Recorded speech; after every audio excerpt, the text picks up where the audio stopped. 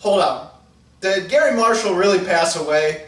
Because Dog Days feels like one of his ensemble holiday comedy pieces, such as New Year's Eve and Valentine's Day and Mother's Day. It feels like one of those comedies, but with no holiday revolving around it. Instead, all the stories are interconnected because the characters are looking after a dog or own a dog, and that's really the only connection. So is Dog Days one of his movies that's been hiding in a vault? Well, it's not, but it feels like it.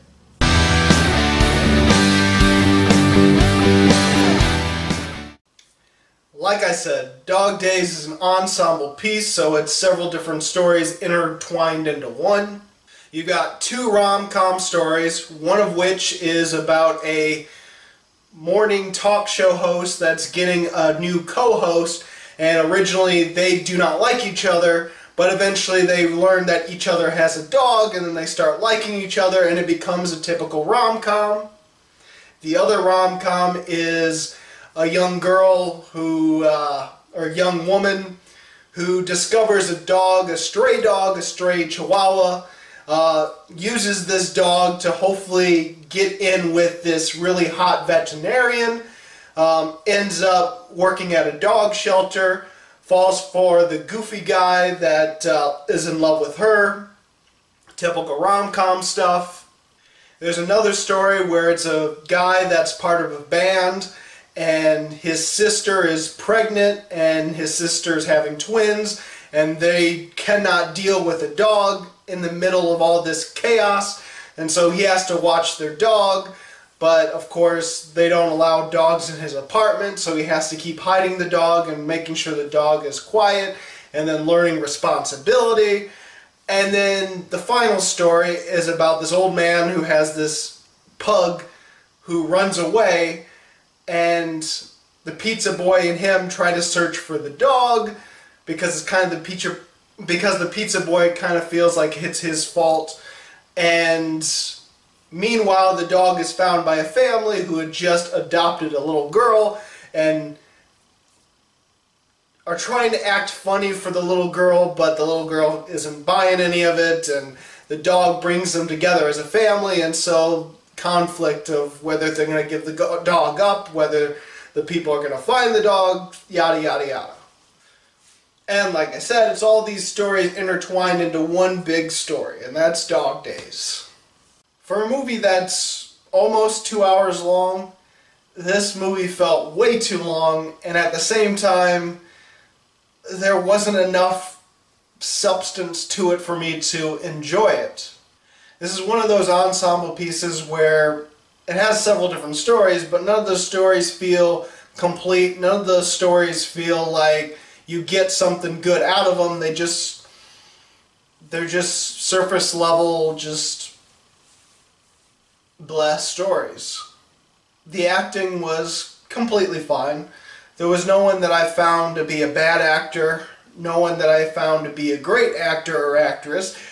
There was a few people that had good chemistry together. The rom-com with the host and the co-host, I thought they had chemistry together. They did well. But out of all these stories, the only story that I felt kind of invested in, and the only story that felt like it had some depth to it, is the story about the guy who loses his dog, and the dog is found by a family, and that dog brings that family together, while on the other hand, that old man wants to keep his dog, wants to find his dog because it was the last thing that his wife gave him. And so there was some emotional attachment to that, and there was something a little bit deeper, and that's as deep as this movie goes when it comes to emotional complexity. But out of all the stories, that was the one that was getting brushed aside a lot, to the point where you almost forget that story's even there until it brings it up again. I'm like, oh yeah, this story's still going, isn't it? Okay. Now where the old man losing his dog is the deepest with the emotion that this movie gets, there was one other scene in this movie that could have gotten emotional for me, and almost did, if it wasn't for the fact that the movie sort of took that away. As you'd expect in a movie with dogs, there's probably going to be an emotional scene where a dog dies, and there is a dog that dies in this movie, and it would have had some emotional impact if it wasn't for the fact that it gets quirky at the end of the scene where the dog's passed away and this guy, this veterinarian, comes in and sings Amazing Grace, and you're like, okay, that's kind of weird. And then they make a joke about that by where it's like, the guy's like, oh, thanks, you helped me, and then he keeps singing Amazing Grace. And as far as laughs go, there was a few times that I laughed, and most of those times was due to the 2 or 3 scenes that the dog psychiatrist is in, because she had this really dry sense of humor that I thought was actually really good and worked well for the film.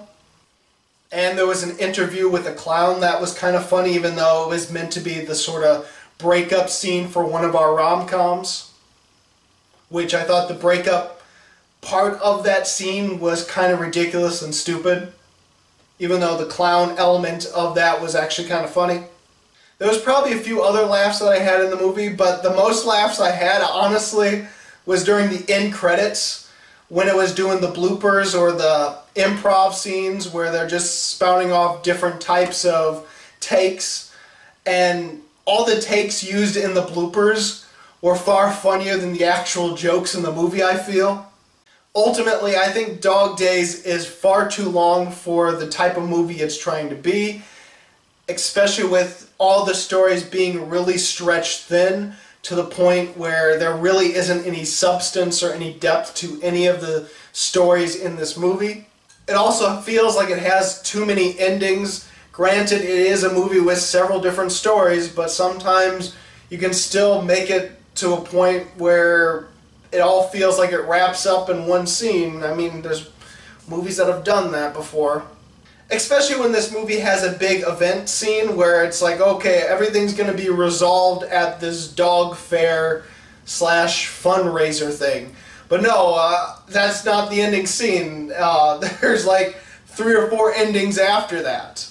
For me, this was far too cheesy of a movie to really get into or really find enjoyment in. And a lot of the problems in this movie, a lot of the conflicts, really feel like they're things that could just be solved within just like that and really have no conflict whatsoever. It's also one of those movies that will just suddenly throw in conflict without setting it up, such as the dog shelter suddenly is going to get kicked out of the building and doesn't have enough funds. They do that in this movie, where they have to build a fundraiser in order to save the shelter. Also, for a dog movie that's trying to get dog lovers to see this movie, the dogs in this movie are pretty much just props. They aren't like characters in this movie. They aren't things that are important to the movie. They're just sort of plot devices and props in order to get the movie going, and in order for all the stories to have some sort of connection with each other. I don't know what else to say other than it's a long, cheesy movie that's lighthearted but very shallow and not much depth to it, but some people might enjoy it. I know some of the people in the theater were laughing quite a bit throughout the movie. Dog Days is just not my kind of movie. I'm going to give it 2 stars, and that's pretty decent for how bored I was, because I probably should have gone lower. So, did you see Dog Days? What'd you think about it? Go ahead and comment below. And if you like this video and you want to see more, please subscribe and check out my movie reviews, countdowns of previous years, of this year, of whatever. As always, this is Bruce Gifford, and this was Just My Opinion.